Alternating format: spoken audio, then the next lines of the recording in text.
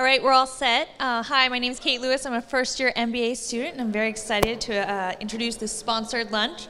We have the Sports Business Analytics and Ticketing Case Studies from the Pros, and it's by our sponsor, Ticketmaster LiveAnalytics.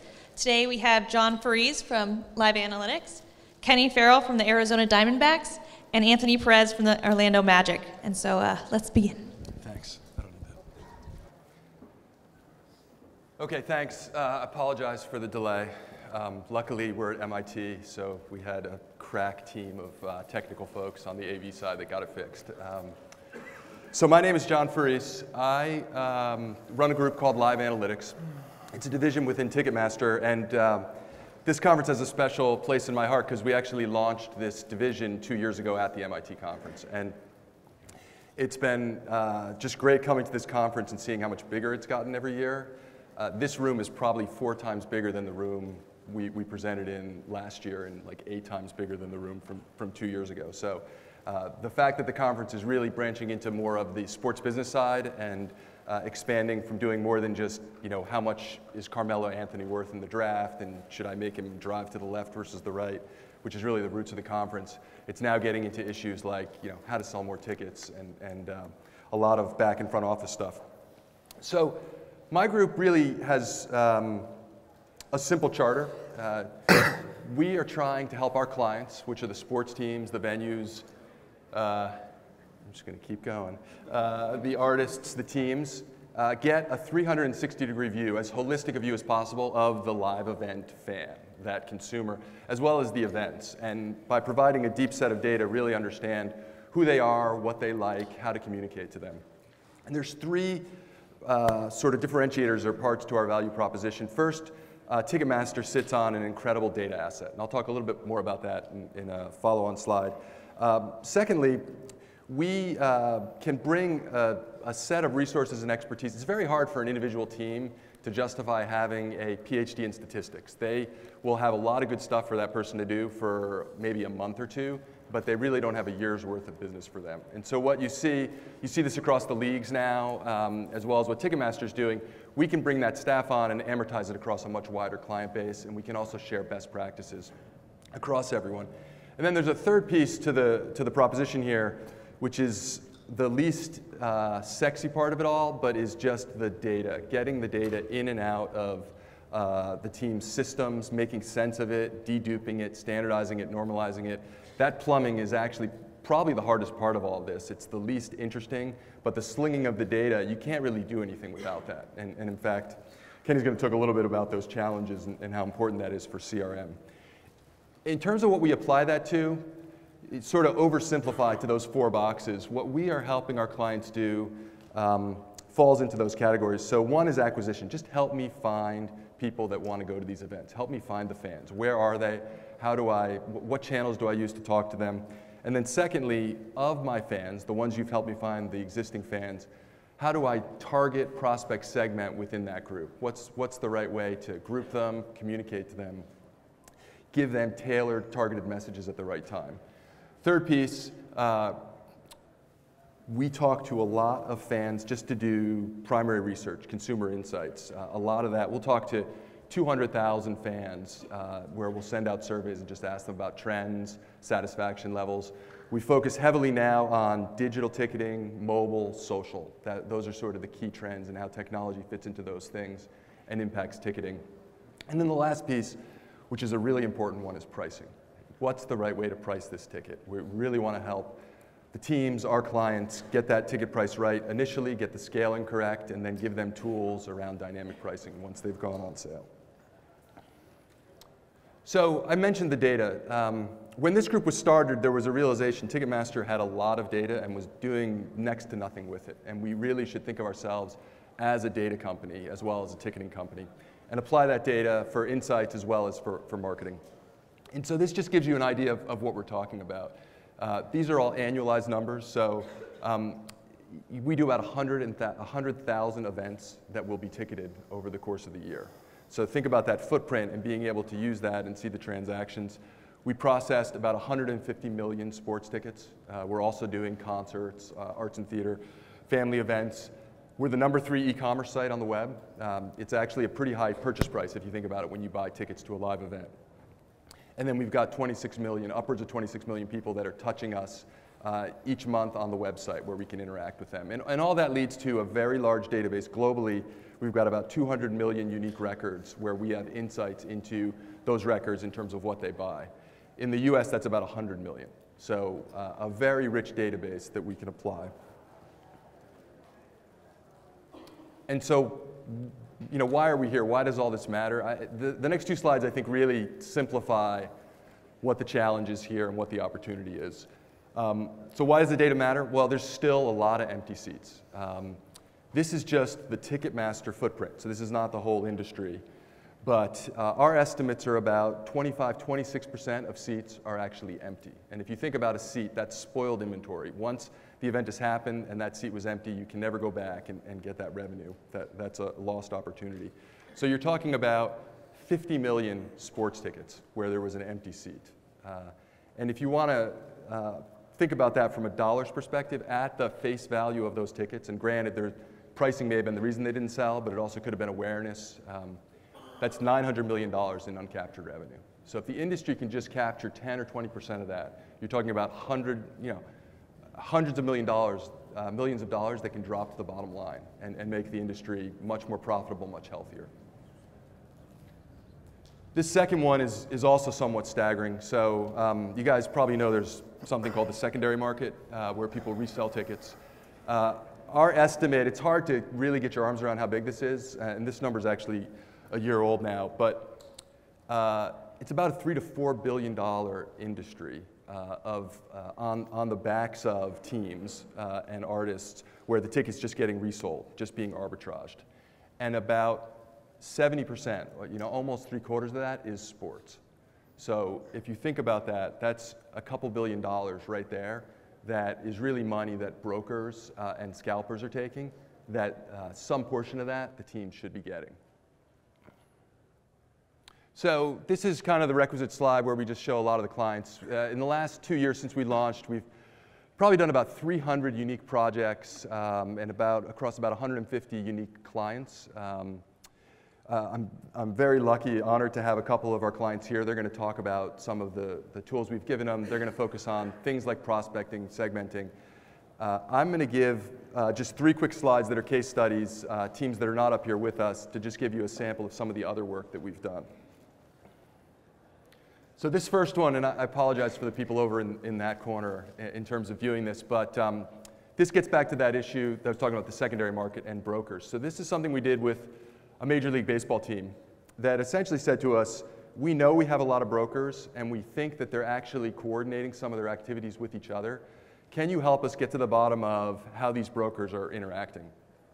And so we had a lot of data of ticket purchasing, these emails, and then the forwarding of those tickets to other accounts, and then on the secondary, the retail accounts all pulled together and being then sold out to end consumers.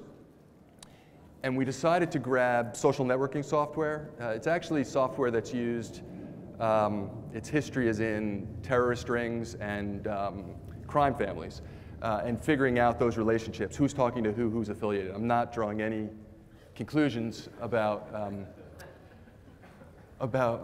guilt by association here. But what you have in this case is every one of these is actually a network of multiple account buyers that are actually affiliated and is a broker ring. And so the blue, each of those little blue circles is someone that's buying from this MLB team. The size of the circle is how many tickets they're buying. So you have a lot of cases where you have these little blue circles, and then they're all feeding into the orange, and the size of the orange is how many tickets are then being sold on secondary. And so we kind of broke this down. There were about 90 of these rings. A couple of them, the top ring was actually grossing a couple $1 million of resale activity at a crazy margin. I think it was about a 70% margin. A couple of the rings were actually losing money. But the important part here was for the team, this did a few things. One is it finally got to the bottom of a bunch of what seemed like unique individual accounts. And you could actually go after the fact and look at the emails, and you would realize that these were kind of fake emails that they had set up that were affiliated with the account. But it let the team be much more efficient in managing these guys. They could say, look, we understand you're actually you're pretending you're 20 people, but you're actually one. And it's much more efficient if I communicate and manage you as that one person. And then it also let them get on top of a lot of the gaming that was going on with incentives on the resale activity. There's benefits to being a season ticket holder, and this let them really understand if I'm going to give you extra ticket allocations and stuff, am I dealing with one person, am I dealing with a refan, or am I dealing with a broker, and how big that ring is. The second one was something we did with the NFL. So Anthony's going to talk about dynamic pricing. The NFL right now as a league does not do variable pricing, which is to have the same seat have a different price for different games, or dynamic pricing, which is changing the seat price after you've gone on sale based on changes in popularity or changes in any of the dynamics. So for the NFL, it's especially important. Their main lever is the scaling of the venue, how you set up those price points, and then secondly, just what you set those price points at. And so the initial pricing becomes all important for them. This was an exercise we did with the team where we took a bunch of variables. We relied on attendance levels. We also looked at what was happening on the secondary market, how much stuff was being posted. We went around the stadium and ranked seat sections in terms of seat quality around all that, and created, it's hard to get the absolute level modeled, but created a relative ranking of all the sections that gave you kind of a price value concept. And what we found here is that those red lines are the relative value based on all the data. The bars were what the prices were actually set at by the team. And so a couple things jumped out. One was club relative to the other sections actually seemed a little overpriced. A very good opportunity on the lower bowl, that third section across, and also some opportunities in the lower bowl. If you look at those first two bars, those are actually the same price point, but you had a very good opportunity to actually split that into two price points and scale further around that so that you could be charging more for one of the sections in the lower bowl. The final thing we saw just on that top part was that the upper bowl had a bunch of price points, but there wasn't a big differential in value across those price points. So they didn't want to add more and more price points, and so we were able to collapse a few in the upper bowl and then expand a few in the lower bowl. And then there was one other cool thing that we did on this, which was we looked just row by row in a couple of the sections to get an idea. Obviously, the front row is worth more than the back row. But what we found was different steepness of that fall off across these sections. And so, and I don't think we expected this or would have guessed this going in, but the end zone actually is much steeper fall off. And so what some teams will do is they'll price the first row, or the first two rows a little bit higher, or they'll do a split in the middle, or they'll do no difference on all of this. In this case, the team wasn't doing a split. They were contemplating doing a split right at the halfway point. And what we found, especially in the end zone, was those first 5 or 6 rows were really valuable, and then it kind of flattened off. And so that would be the best place to put that break point. It kind of makes sense if you think about wasn't Green Bay, but that Lambeau Leap concept, where if you're in the end zone section, you actually can feel in the first few rows like you're really in the middle of the action. And so what was exciting about this was actually led to a bunch of changes in the scaling of the venue as well as their price points. Okay, last one for me, and then I'll hand it over to the pros, as I said in this. So this is an interesting one because it marries together sports and concerts. And we have a team, one of the basketball teams, that is deciding what acts to bring in. And one of the things they want to take into account is, let me bring in a performer that's going to really resonate with my single ticket holders, that base. One of the benefits of being a season ticket holder, especially for teams that own the venue, is that you can give sort of preferred access to those tickets when a concert comes to town. And so by looking across our database, we can score every consumer and get an affinity for different artists based on lookalikes, what artists they've gone to. This artist is similar to that artist. And what you see here is the further you are to the right on that season plan buyer, the further you go to the right, the higher the percentage of the fans are that have an affinity to that artist. And so, and then the other axis is kind of their overall popularity. So not surprisingly, Bruce Springsteen looks like a great artist to get. But then you see that would actually be a much better choice than Dave Matthews Band, also a well-known, just doesn't resonate with the fan base as well. And you would not want to book Drake, for example, if your goal here was to have an artist that the season ticket holders really loved. The other part of this, which is on the right, is just a comparison. It's the same concept, but here we just show in a spider chart where you could segment different people that are coming into the venue. And so in this case, the further you are from the center, the higher your affinity is to that artist. And we just do a quick comparison where we would show here's what your season ticket holders look like. Now let me show you what single buyers are. Let me show you anyone else who came in the venue but not for basketball. And then finally, other people that were in the local community that go to live events but that had never actually stepped into that venue. So that could be interesting if you're trying to broaden the base of consumers that were coming in. So that's it for me. I'm going to pass it over to Kenny Farrell. He's with the Arizona Diamondbacks. He's going to talk specifically about what the Diamondbacks are doing with CRM and analytics.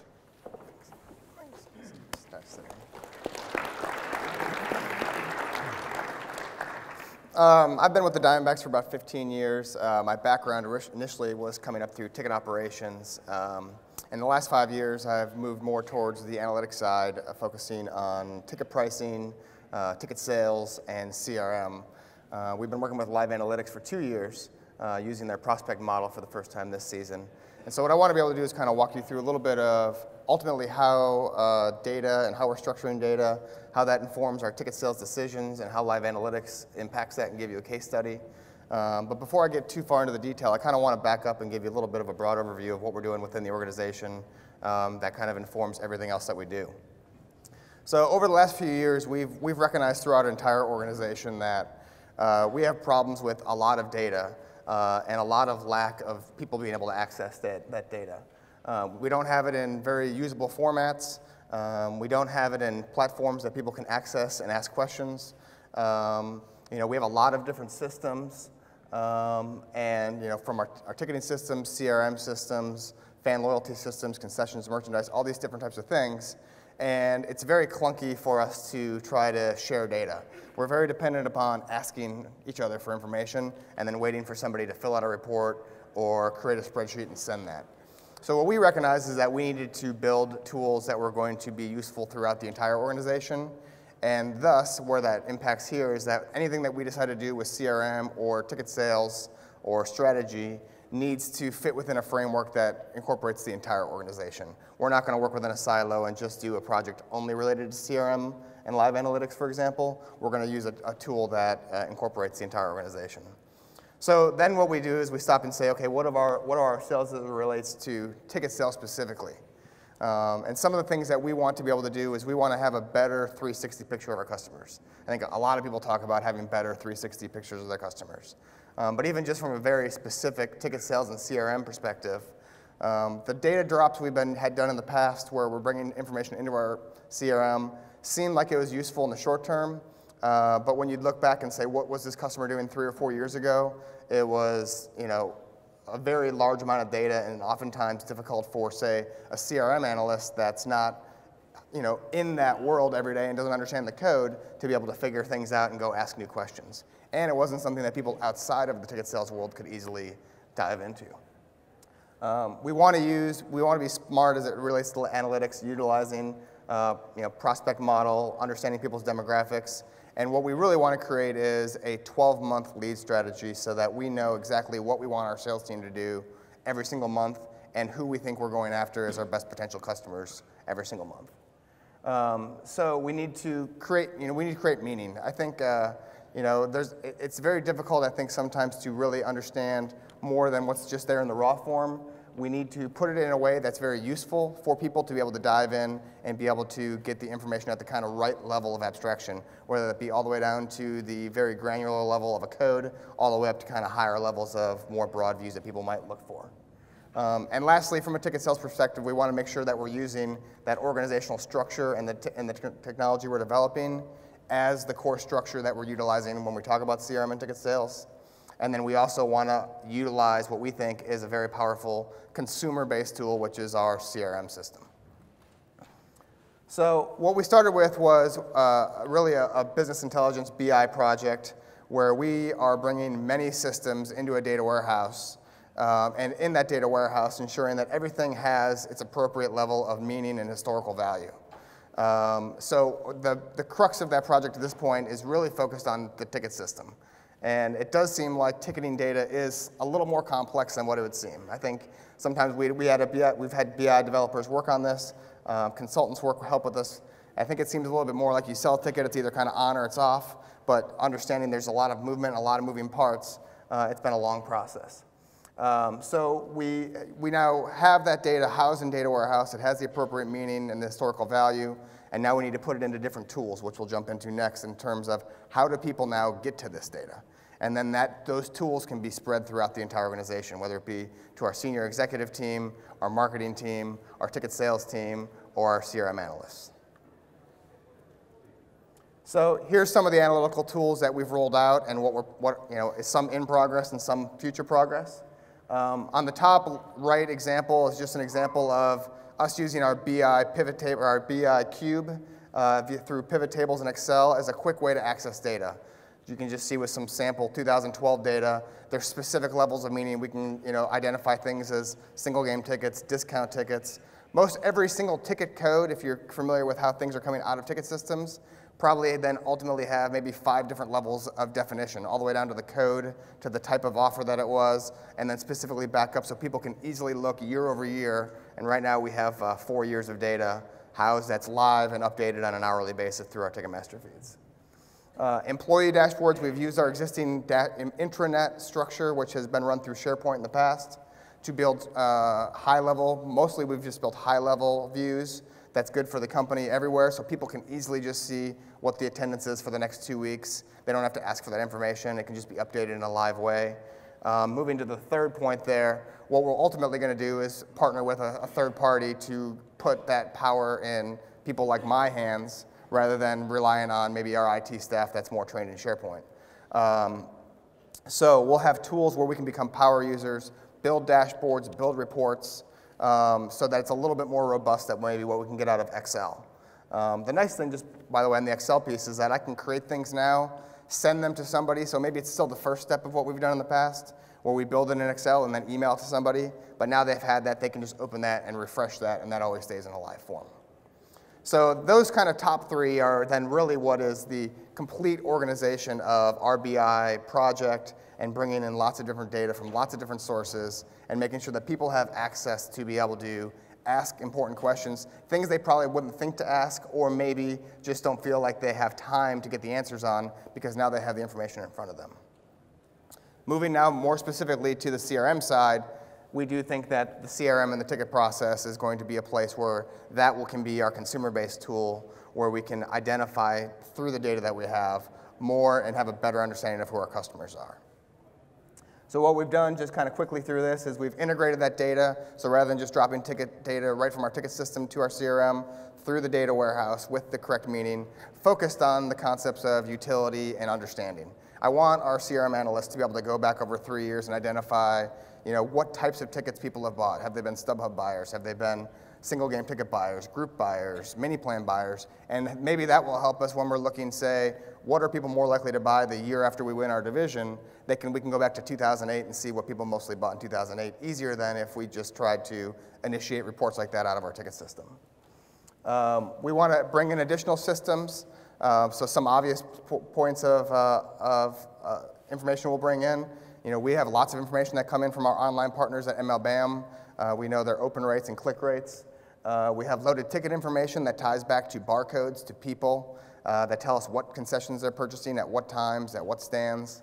And fan loyalty is another kind of obvious place. Anything that is very customer-centric, we want that information to end up in this location in a way that it's easy for us to sort and identify what they're doing.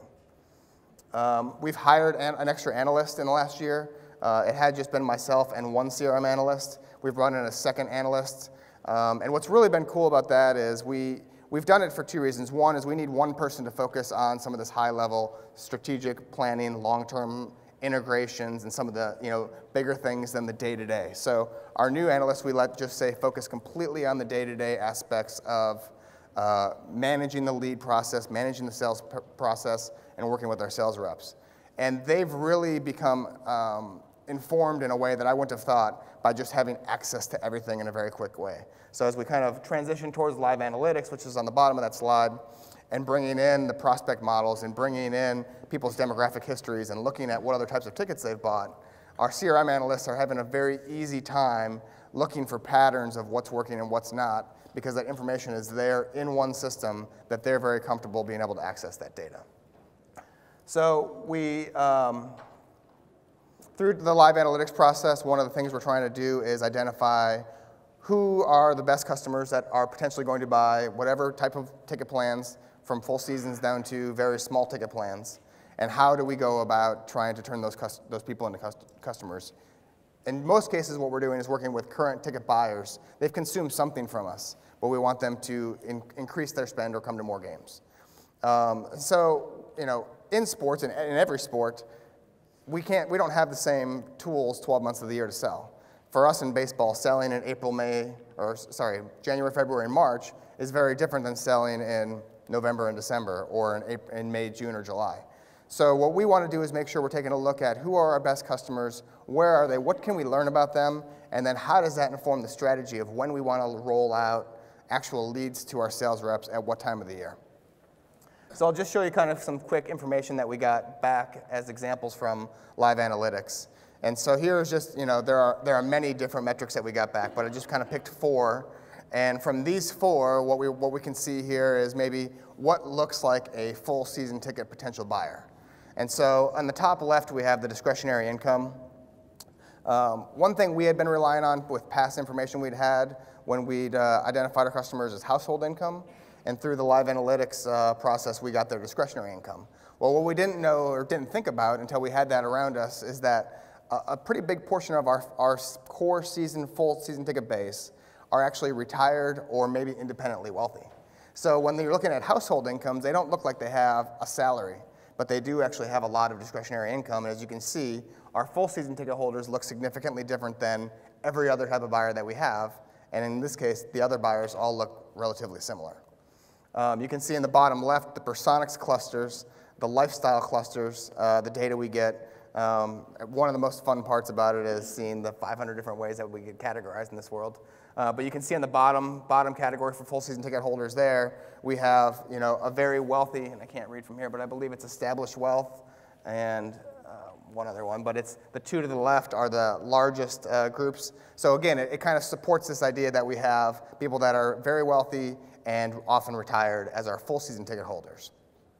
The top right kind of is something we've also known to a certain extent, but the part of it is that we put this information around us and put it together in a way that's helped us paint new pictures. So distance to the ballpark is extremely important. You can see from the left, the darkest column is how close they are. That's the 10 miles within, and you can see that angle kind of rolls directly from the single game buyer being mostly the farthest away and the full season ticket holder being the closest.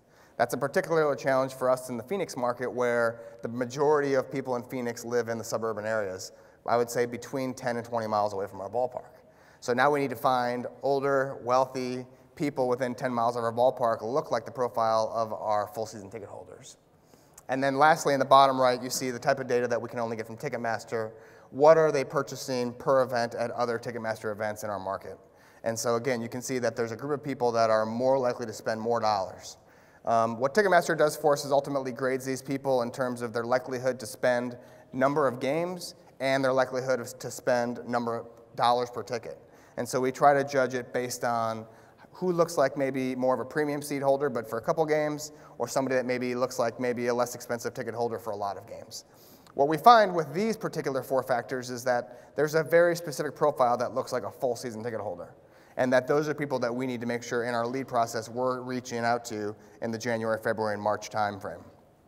What's less clear is what does a half-season ticket holder or a third-season holder look like compared to others? And that's where the value of the 50 other, 60 other pieces of data we have and putting those in the hand of our 2 CRM analysts, they've been able to find things. They're finding that Personix cluster looks a little bit more significant. They're finding that the likelihood to spend on dollars is more important than the likelihood to spend on games. Because frankly, what we're trying to do in the ticket sales world is take people that come to one game and turn them into a half-season plan holder. So it doesn't necessarily seem to correlate quite as well as the dollars per ticket. So we're learning a lot. We're putting this information in front of people. We're putting it in formats that people are able to ask questions and be able to go in and find this.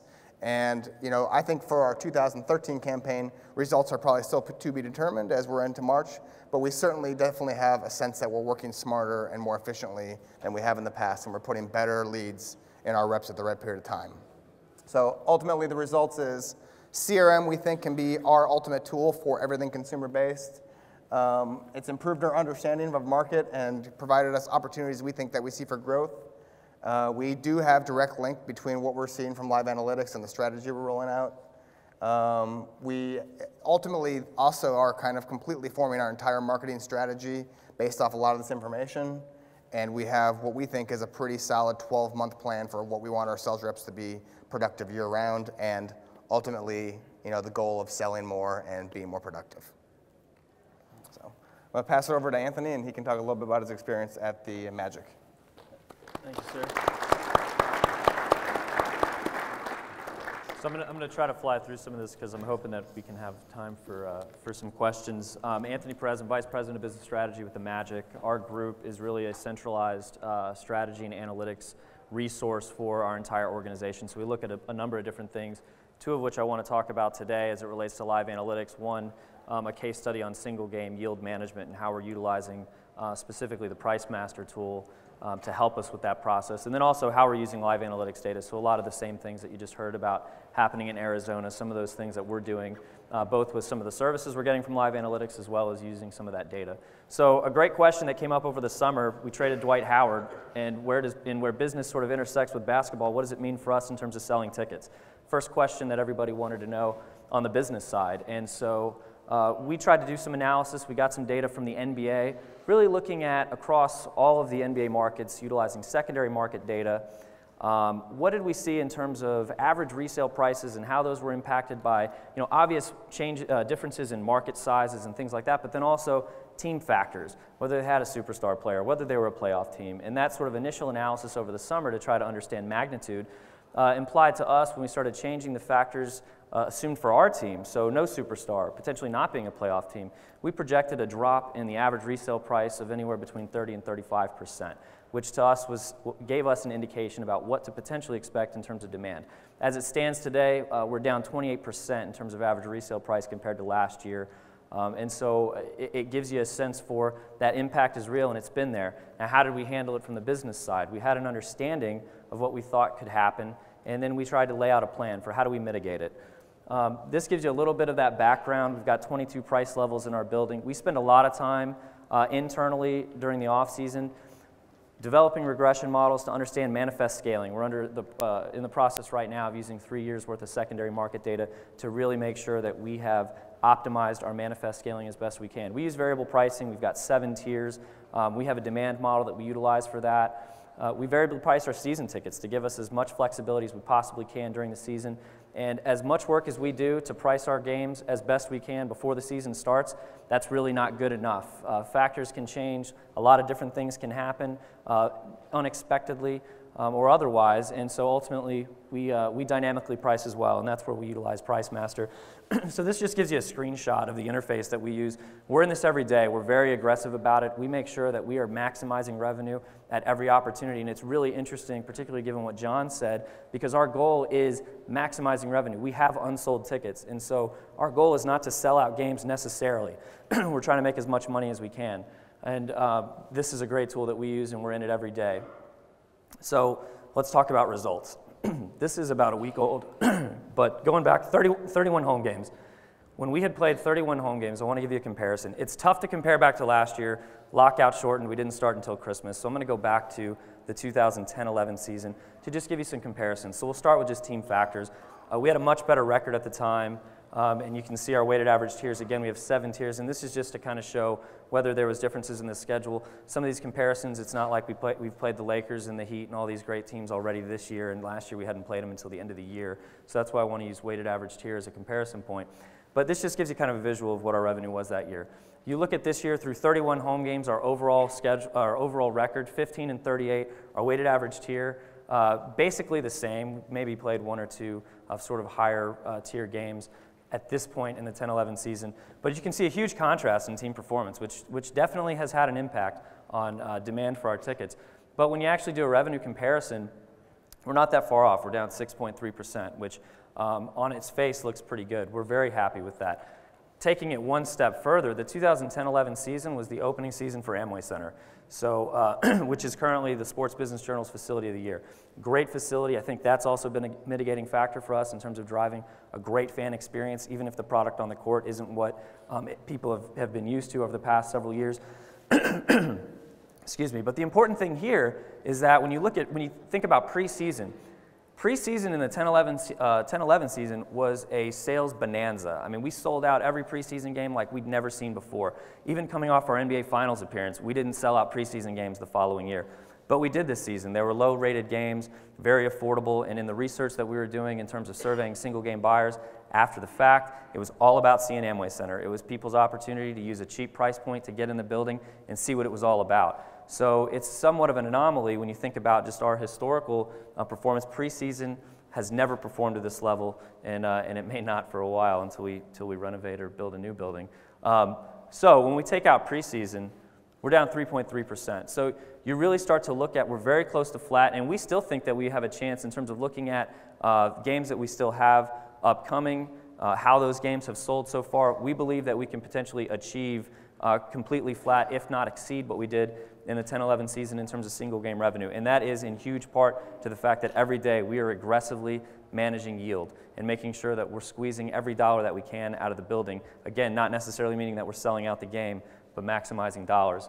And PriceMaster is a big part of that. So another business question that I just want to touch on in terms of how we use LiveAnalytics is how we can better target the right prospects with the right products. We're always thinking about, the days of emailing 50,000 people in our customer database and just saying who's interested in this product and seeing sort of who bites, it's over. We've got to really treat our touch points with customers or prospects as scarce resources. And so we want to get it right on the front end in terms of who we're going out to with different products and when we're doing that. And so we've used LiveAnalytics to help us with that, developing a prospect model similar to what's going on in Arizona. You can see some of the data points tested there. The stuff on the top, the demographic, psychographic, lifestyle, to be frank, you can get that from a lot of different vendors, and we recognize that. I think the differentiating factor for us with LiveAnalytics is this next set of information that you can't get anywhere, and that's just live event data. And it's been very valuable in terms of the work that LiveAnalytics has done for us in prospect modeling, but also some of the things that we've done ourselves. Being able to understand the makeup of what our customers or prospects are doing outside of our building. We don't operate Amway Center, and so we don't really get a lot of the concert information. We've got a rival down the street in Tampa with the St. Pete Times Forum that we're always competing for with great concerts, so we get a lot of customers that are going down there to see whatever show is coming to Tampa and may not be coming here and vice versa. And so getting that sort of full picture of our customers' preferences in terms of live events has made a big difference, and we saw that as a huge competitive advantage for LiveAnalytics and utilizing their data services. This is the same kind of thing that Kenny was showing. I mean, you can see some of the variation across full, partial, and single game buyers. It gives you a sense for what the makeup of those types of purchasers look like, just to sort of illustrate. I won't hit on too much here other than to say, some of these variables, again, we've got outputs from LiveAnalytics talking about the quality of leads, whether they're likely to be a full season buyer or a partial plan buyer, but we also use some of the individual data points that we're getting to try to enhance that with some of the things that we do internally. And here's some examples of that. So full partial seasons, we've got that covered. LiveAnalytics does a great job on that. We've tried to take some of that data and look at things like targeting club seat buyers. So club seats, same price point as some of our lower bowl sections. So how do we sort of differentiate if buyers look different for club seats than our lower bowl seats? And we found that they actually do look different, and some of that is the live event information that we're getting. Some of those propensity scores factor into that. Upgrades, looking at our top spending season ticket accounts and understanding not only who's out there in terms of lists in our database that look that way to target. In this case, we've launched a campaign for premium flex plans where it's been very successful utilizing our upgrade model, but then also looking at our existing season ticket holders. Who looks like they could spend a lot more than what they're spending, and why is that? And let's work on a strategy to try to target those people, give them the better experience that costs more money, and ultimately convert them into that. And we're in the process with that right now in our renewals. And then another great example is Family Day. So every Sunday is Family Day at the Magic. You get a ticket, a hot dog or a hamburger and a Pepsi. And what we started to look at was what looks different between the people who are buying the Family Day seats in those various locations versus the people who are buying seats in similar locations for the same games but not buying the family day seats. And we found some really interesting differences there, one of which is just distance from how far they live from the building. Typically, we're seeing sort of our single game buyers that aren't buying packages like this, interestingly enough, are much more local. And so you can infer from that, people, they're making an event out of it. It's a family event, and they're going to come from, Melbourne or some of these outer areas of Central Florida. But again, utilizing the things that we're getting from LiveAnalytics, and then ultimately leveraging some of the data that we get from them as enhancements on top of that to better target customers. So just a small sampling of some of the things that we're doing to better target prospects. And with that, I'm going to turn it back over to John for if we've got time for questions. I don't know. Thanks, Anthony.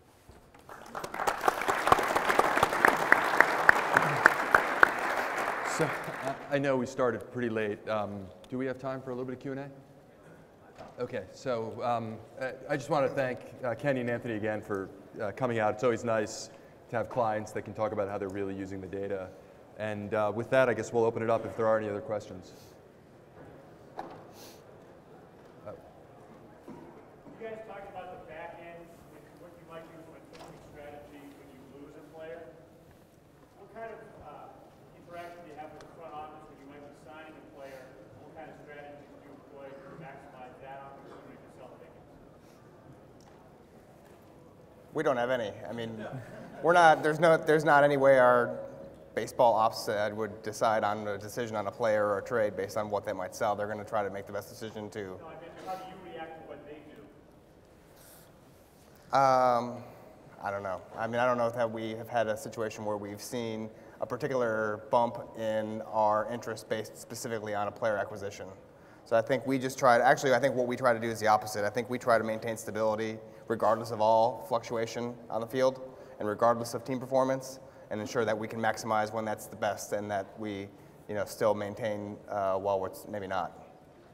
Yeah, I mean, I would say we try as best we can to sort of pinpoint the impact of those things. I mean, Dwight was a great example. We wanted to understand what was sort of what was going to be the macro effect and try to prepare for that early.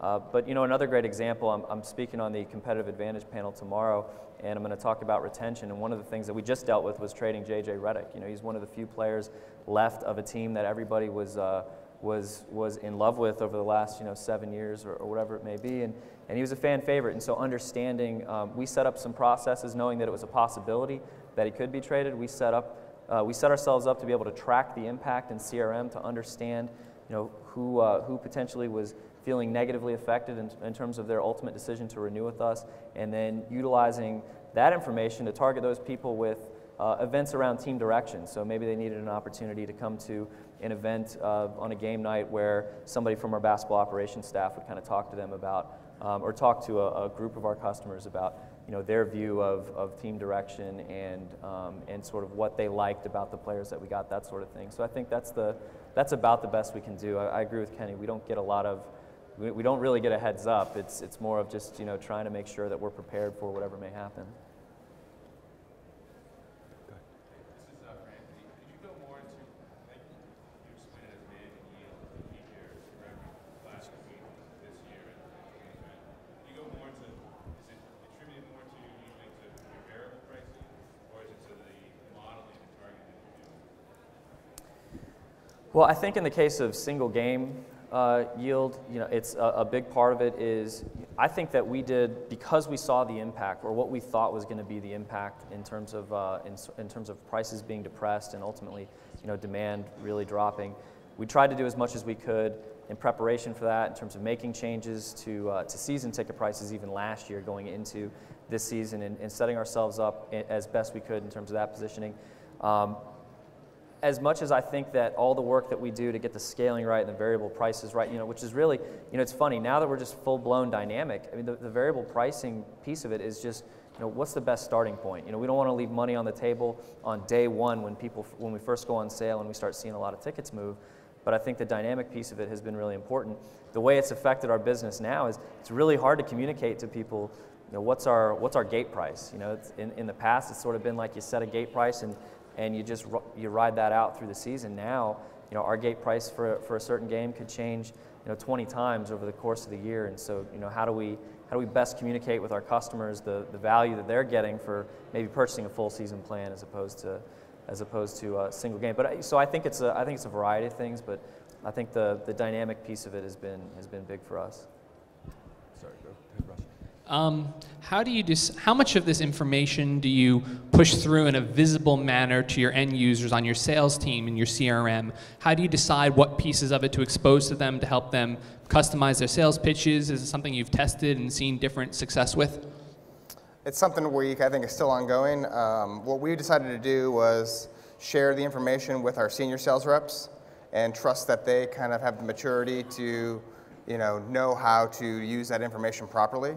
I think what the fear is that you don't want them, being selective on only choosing what they think are the good ones, and you also want them to go through the process that we're training them. We want to, push towards a larger package and then, talk that back as we're going through the sales process. So we've made the decision not to keep that as much as possible from our junior sales staff and more of our newer reps so that they can just kind of focus on what they're learning how to do and learning how to be sales reps and not get too bogged down with too much information that is going to take them off their script.